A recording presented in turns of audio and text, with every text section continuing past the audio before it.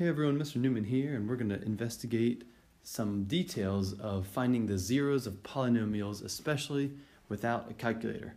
So let's get started. First of all, if I ask you to find the zeros of that, the first thing I would do personally is plug into calculator, but there are times when we are not allowed to have one of those. So without a calculator, let me give you some pointers and tips for finding out how in the world to get the zeros from this thing. Remember, a zero is just when you plug in a zero, or plug in any number, you get out a zero.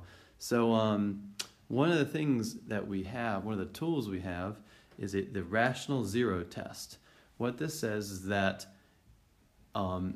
if there's a zero that is rational, in other words, you can write it as a fraction, then it must be this form. It must be the factors of the constant term divided by the factors of the leading coefficient.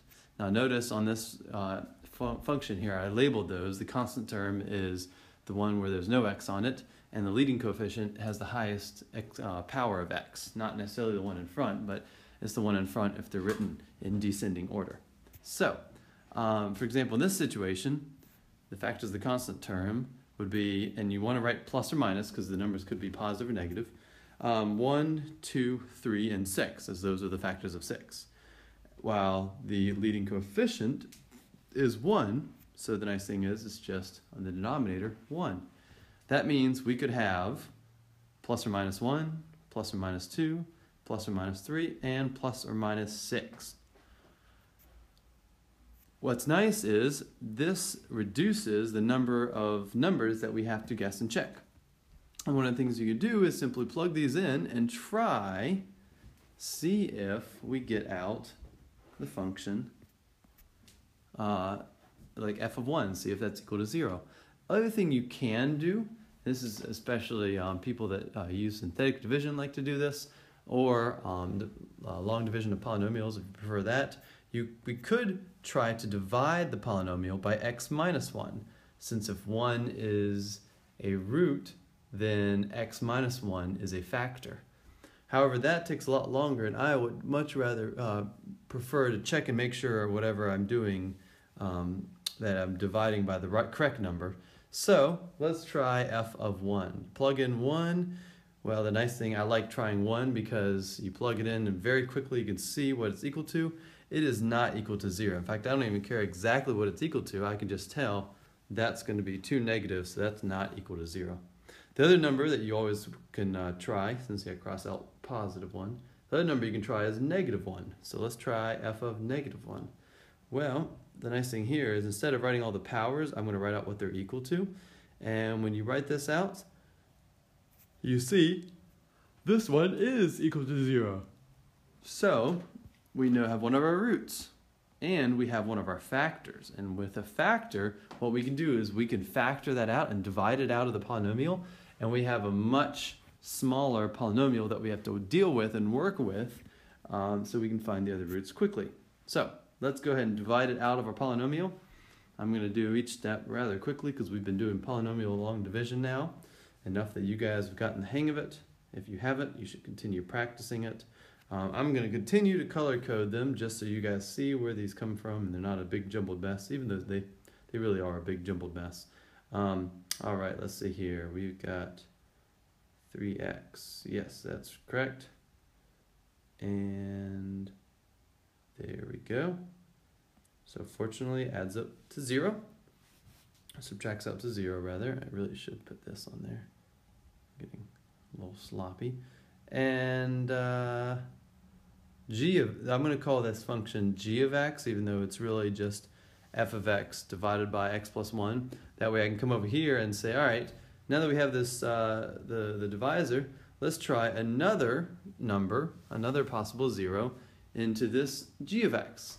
Because if it works for if it makes this 0, then it certainly makes the larger function 0, because this is one of the factors of f of x. Alright, so we plug in 2. 2 is the next one I like to try because it's the next most straightforward, and you notice it very nicely becomes 0 as well. So now I can divide x minus 2 out of this. Now one thing I'm going to mention in a little bit is you don't always have to look for divisors this way, especially once you get to x cubed. I like how this right here, well, we'll do this in a second, but do you see the pattern x cubed minus 2x and 3x minus 6? That looks like that function is, or that polynomial is ripe for factoring by grouping, and in fact it is a very nice result of factoring by grouping. One of the ways I can tell that is when I take out my first factor of x squared, you notice that adds up perfectly to 0. And so I'm going to pull down both of the remaining terms, and you notice that also quickly adds up to 0. So I could have just factored that into x minus 2 times x squared plus 3 by factoring by grouping. But I'm going to go ahead and circle all of my factors. Let's write them out down here. And remember, my goal is to get the zeros. I just like to write it out like this. The zeros then are 2, 1, negative 1, sorry. And then if you solve x squared plus 3, you get plus or negative I root 3. All right, I just wanted to mention, if you try factoring this by grouping, this would be a much faster way than using polynomial long division again, although the polynomial long division worked pretty well because they got eliminated to 0 very quickly. But yeah, one thing is to keep an eye out for factoring things so you don't keep doing the polynomial long division. All right, let me show you another example. What if I want to find all the zeros of this? Well, the possible roots, again, because we have negative 6, are positive, negative 1, 2, 3, and 6. And then 1 is again the coefficient of the leading term. So we get plus or minus 1. All right, let's try f of 1. And we notice very quickly, nope, that is not 0. But then if we try f of negative 1, we get 0. Cool. So I'm going to once again divide out. Remember, you need to put a placeholder for the x squared term, 0x squared. So we pull out x squared, we get this, make sure you're subtracting, and then we now see minus x, we subtract there, and very nicely the last term subtracts out to 0. Once again, I'm getting in the hang of not writing that, sorry guys. Okay, so right here, instead of doing any more checking the roots, we can simply look at it and go, hey, we can divide that out. So we can factor that, and that's x minus 3 and x plus 2 are the factors. Well, what's nice is those are the 3 factors. Notice that because these are all rational, the x minus 3 gives us 3, and the x plus 2 gives us negative 2. Those are possible rational roots. So we have negative 1, 3, and negative 2. Notice those are numbers here. Negative 1, 3, and negative 2 are some of the original possible roots. So that matches up very nicely. All right, let's now go on to one a little bit different where we have the first coefficient is not 1.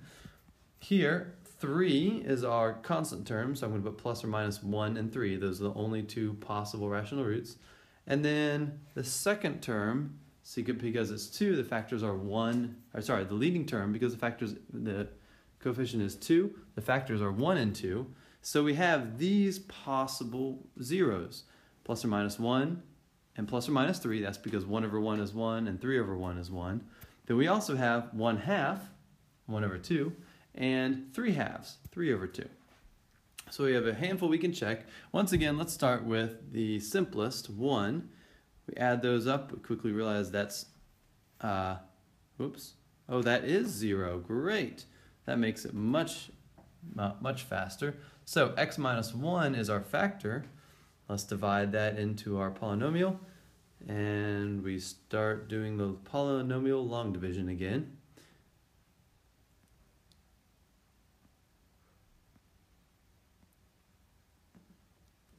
All right, there we go. I don't know why it is in the last one. I just got so excited at writing that 0, I don't put the subtraction. All right, now we've got a trinomial, which we can factor. Even though a is not 1, we can factor this. 2x minus 1 and x plus 3 are the factors. Now notice 1, 2, 3, those are the 3 factors of this polynomial. Notice that the zeros then are 1, negative 3, and 1/2 when you set that equal to 0 and solve it. That was one of the possible zeros we had. That might surprise some of you guys because you might have thought, hey, when we need to check this, we should do x minus 1/2. Well, we could do that, but I want you to think for a second about how does that compare to 2x minus 1? Really, this is just having a 2 factored out in front. So this right here on the right, 2x minus 1, is much better to divide with if you're going to check the fraction 1/2 as a possible zero. So just real quick, to recap on that, if you see 3/4 as a possible zero and you need to check it, it's much faster, much simpler, I think, to check with 4x minus 3.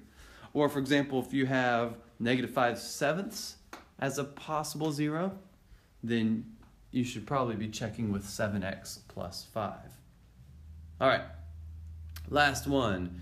This is going to involve sketching a graph you could use, or I'm going to just think about the data table, and we're going to use the quadratic formula. So this says find all the real solutions of this equation. Notice it's equal to 0, so we're really finding the zeros of the polynomial on the left. So all the possible rational roots, and here rational is a key word, I'll explain why in a moment, is that, let's see here, we've got 12, so -12, so plus or minus 1, 2, 3, 4, 6, and 12. And then -10 gives us plus or minus 1, 2, 5, and 10. Wow, that is a lot of possible roots. So, first thing I'm going to do, because it's so many possible roots, first thing I'm going to do is I'm going to make an input-output table, okay? I'm going to write out some of the possible roots that are close to 0, some that I feel like I could plug in pretty quickly, and I'm going to start plugging in some of them. Instead of just plugging them in blindly, though, I'm going to start with some of the most straightforward ones. So, for example, I know 1 is going to give me 9. I know 0 is not a possible rational root, but it's going to help me locate. You'll see in a second, it's going to help me locate the rational roots. When I plug in -1 on the left there, we get -3, so that's not a root. But notice this. Because the polynomials are always connected, if we have 1.1 at 9 and we have -1 at -3, somewhere between there, those two have to be connected, okay? I don't know where exactly they're going to be connected. It might look like any of those, but I know that that means there's got to be a 0 somewhere between those two. So, what that means is we've got a 0 somewhere between -1 and 1. In fact, I'm going to plug in 0 on the left there, and notice I get -12. Now we can be even more specific. If I've got that function, I know at 0, I'm at -12, and at 1, I'm at +9. I know that somewhere here between those 2 points, I hit 0. Now, I've got to be cautious because even though that's a possible, that's a root in there, it might be an irrational root, in which case it's not even one of these up here, right? So I can think about that, but there's definitely a 0 in there somewhere.